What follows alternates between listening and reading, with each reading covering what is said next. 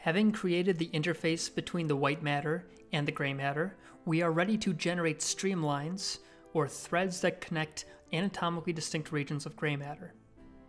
These are estimates of the underlying white matter tracts, and MRtrix uses a probabilistic approach to do this. A large number of streamlines are generated for each voxel of the gray matter-white matter boundary, and then those streamlines are then whittled down based on different criteria that we specify. The direction of the streamline will most likely follow the predominant fiber orientation density, but not always. Due to a large number of samples, some streamlines will follow other directions. tckedit is the command that will generate the streamlines. The -ACT option specifies that we will use the anatomically segmented image to constrain our analysis to the white matter.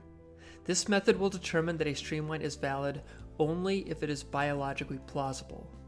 For example, a streamline that terminates in the cerebrospinal fluid will be discarded, since white matter tracts tend to both originate and terminate in gray matter. Backtrack indicates for the current streamline to go back and run the same streamline again if it terminates in a strange place, such as cerebrospinal fluid. -maxlength sets the maximum tract length in voxels that will be permitted, and -cutoff specifies the FOD amplitude for terminating a tract. For example, a value of 0.06 would not permit a streamline to go along an FOD that is lower than that number. -seed_GM_WMI takes as an input the gray matter-white matter boundary that was generated using the 5tt to GM_WMI command. -nthreads can be used to specify the number of processing cores you wish to use in order to speed up the analysis. And finally, -select indicates how many total streamlines to generate. The last two arguments specify both the input and a label for the output, which we will call tracts 10m.tck. This command can take a couple of hours to run, so we will fade out here and return in a bit. If you want to visualize the output, I recommend extracting a subset by using tckedit. In this case, we will extract 200,000 of the original 10 million.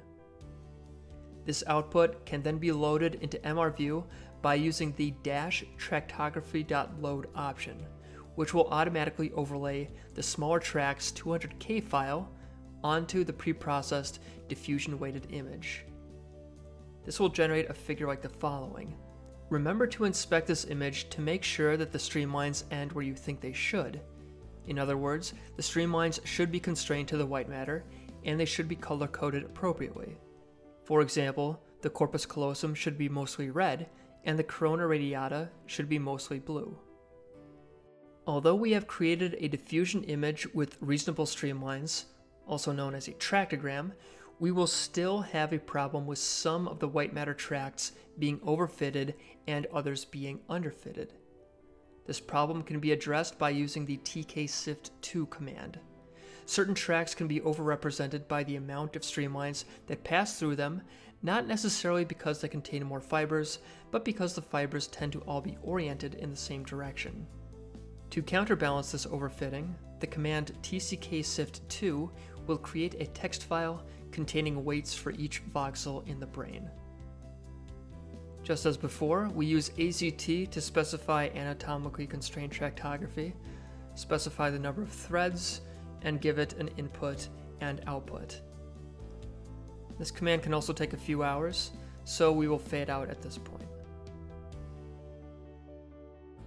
The output from the command sift_1m.txt can be used with the command tck2connectome to create a matrix of how much each ROI is connected with every other ROI in the brain, a figure known as a connectome. We will see how to do that in the next video.